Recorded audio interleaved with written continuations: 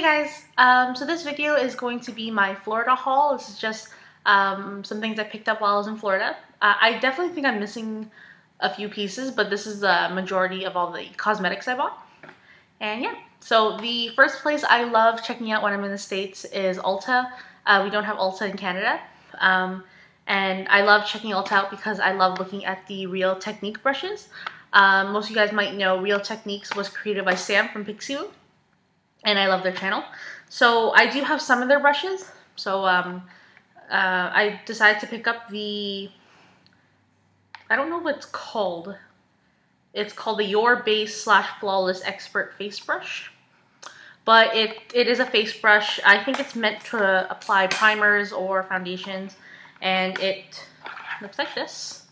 It kind of has more of like a flatter shape to it and a little bit more domed.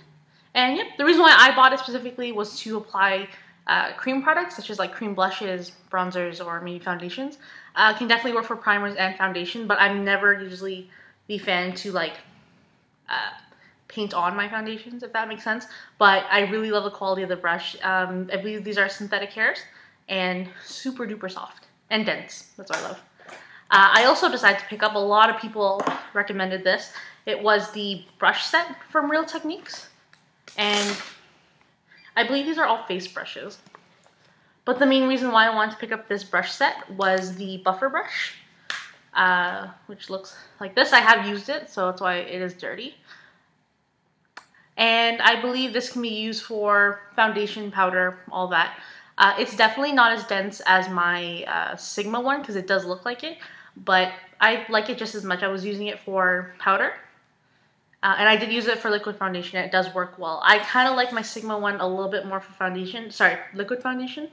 But I like this brush nonetheless. And the rest of them, I didn't really care for the ones that came with it. There's like a little concealer brush, a little foundation brush, and this contouring brush, which is a nice tapered one. I prefer this a little bit more for highlighting, but it does fit really well to contour if you're not using like a bronzer, but like a legit contouring powder. Yeah. That's just a little set. From Ulta, I also picked up the NYX HD Studio Foundation. So this one. And the color I got was in number 7 Warm Sand. So this is it. I have worn it once so far. I haven't really had a lot of time to experiment with it just because super hot in Florida, and then it was hot here, and I just didn't feel like wearing foundation. I do find this really comparable to the Makeup Forever HD foundation. The texture is very similar. I haven't really had a great chance to see how long it wears. It didn't really make my skin very oily, especially because I was in Florida when I wore it. But texture and coverage, I find it pretty comparable to Makeup Forever. Maybe not as intense coverage, but it's kind of like a light to medium feel to it. So and it comes in a pump, which is always a plus. What else did I get from Ulta? I also got the Bare Minerals Advanced Protection SPF 20 Moisturizer with the Sheer Tint for combination skin. So that bad boy right there. I've seen a lot of great reviews about it. If you guys follow my blog, I did list it as my Friday favorite. I really want to try this one out, so I decided to pick it up just because it is cheaper to buy in the States, less taxes, all that. And this is basically a moisturizer with SPF 20, and it has a little bit of a tint to it. It doesn't come with personalized shades, kind of like a one shade fits all. So it's a tiny bit too light for me right now, but it does have a really nice glow to it. So I don't find it so much as a tinted moisturizer. It just has a pretty kind of glow in it, and it's not really greasy, which I kind of like. Most SPF moisturizers have that really weird white tint to it, or it just feels really oily. This one does smooth on really nicely. A little goes a long way, and as long as you just spread it evenly, like a nice thin layer, then it'll absorb into the skin nicely and it won't just sit there. But so far so good. It has a pretty strong scent to it, which isn't my favorite. I usually don't like things with a lot of fragrance in it, but yeah. Okay, accessories. From Forever 21, I picked up these bad boys. These are some studded loafers. I am so happy with this. As you know, I think it was Jeffrey Campbell that had the studded loafer first, and then it was Christian Louboutin and all that. But then obviously a lot of lower brands started making the same designs, and I picked up the ones from Forever 21. They're just black, faux leather with like tiny little gold studs, and I love it just because it's a really great alternative to having to buy the really expensive stuff. And yeah, and then also from Forever 21, I think this was my favorite purchase of the trip, as I got a new purse. And it does have a strap on it. I wear it as a crossover bag.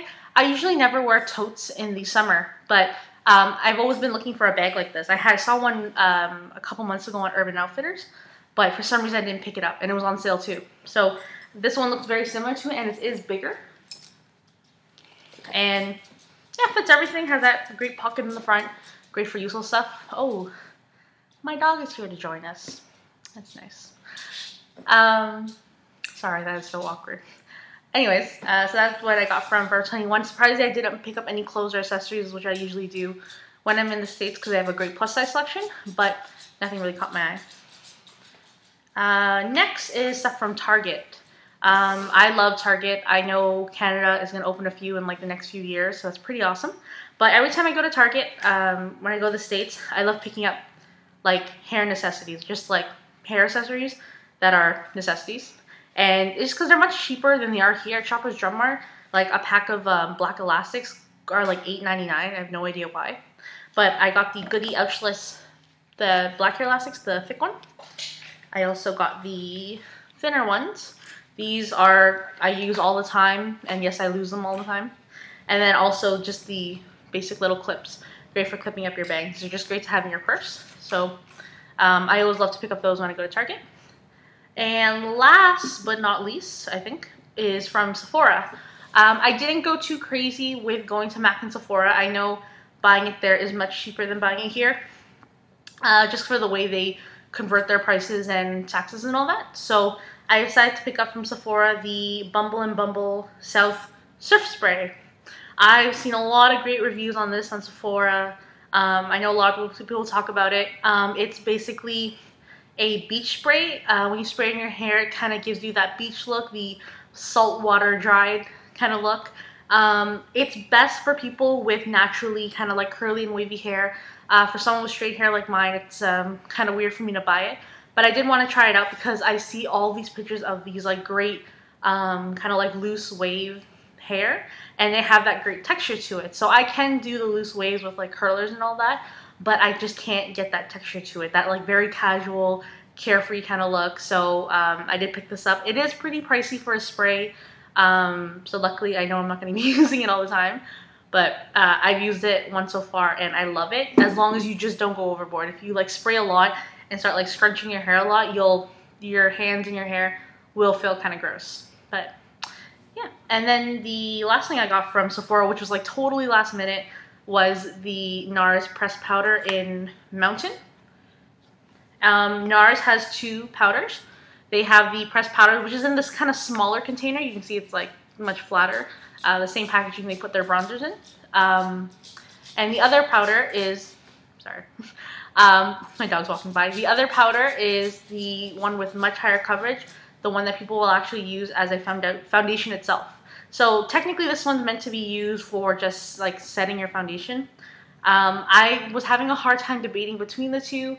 One of them much more expensive than the other, but I know quality and coverage, kind of comparing it. But I decided to get this one just because I know I never wear powder by itself where I need a lot of coverage. If I wear powder by itself, it's just because I don't want to wear a lot of makeup, and I'm not the biggest, I'm not very picky about covering all my blemishes or acne scars or anything like that. So I decided a sheer powder is a little bit better. What kind of sucks is that this is the darkest shade they have of their pressed powder, and it's almost a little bit too light for me. You can't really tell because of the lighting, but I got pretty tanned while I was in Florida, so this one is a little bit too light. I am wearing it now though, so it's not too bad, but it'll suit a lot better once the tan starts to calm down a little bit. And I think that is it when it comes to my haul. I honestly did not go as overboard as I usually do. I think when Canadians go to the States to go shopping, you're like so overwhelmed with the sales and the deals and the taxes and stuff. So I decided to calm it down a little bit. And yeah, I hope you guys enjoyed this video, and I will see you guys in the next one. Thanks for watching. Bye!